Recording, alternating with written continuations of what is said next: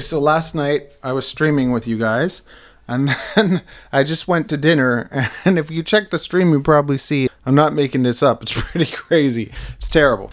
I came into the room today and I was like, oh my goodness, I left my green tree python homes open after cleaning them. They're gonna be gone. One of the girls, she had her shed, and instead of like running away and disappearing, I have the boy in between the two girls. So Alpha I actually put over here in the side. So I just put him here while I clean his home. So he's totally fine, and he didn't get away or anything. Look at how amazing he looks. He's got blue and black. He's a Biac. So it's going to be really amazing to see what his babies are like with these girls. I think we're going to be very blue. Is he dead?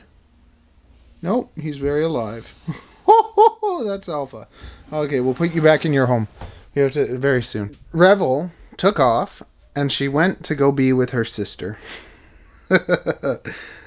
Isn't that's pretty nuts, huh? And like I can put these guys together whenever I want.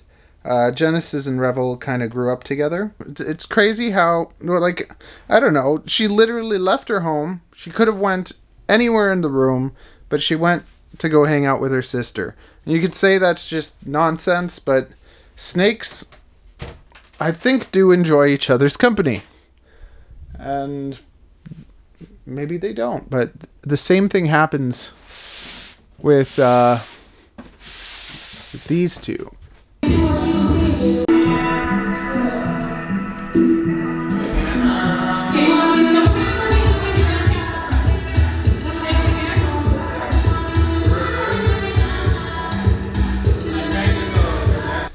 I have found in my findings. Oh my goodness. Stop looking at the screen. Yeah. So I've found now, like, over the years of growing snakes together and stuff, they do tend to kind of stick together a bit more.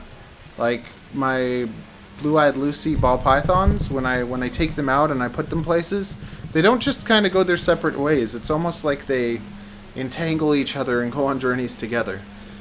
You might think that's nuts or untrue, or snakes aren't capable of thinking that way or whatever, but as time goes by, I find more and more that snakes are a lot smarter than we give them credit for, that they do actually enjoy certain things, that it's not just us giving them emotions, but they do enjoy certain things. And I think to myself, like, if you or I was stuck inside a room, what's the best thing you could have for enrichment?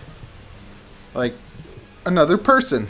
Like, maybe being in a room with another person would drive you nuts and be terrible, and eventually one of you might kill each other. But for the most part, I think that if I was stuck in a room and I could choose one other thing to be in that room with me, it would probably be another person. Because you could have conversations, you could play games, you could tell each other stories, like, you could enjoy that experience together. So even though, yes, we're more complex than snakes and everything, we're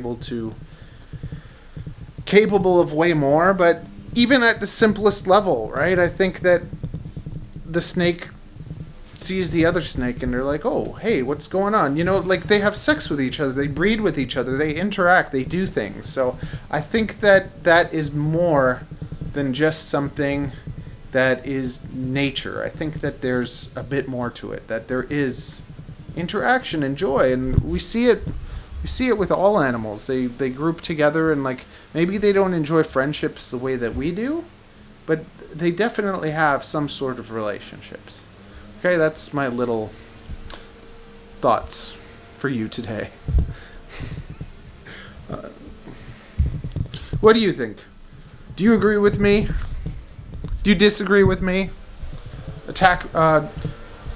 Share your thoughts in the comments below, and if you'd like to support the reptile family here, join the Patreon.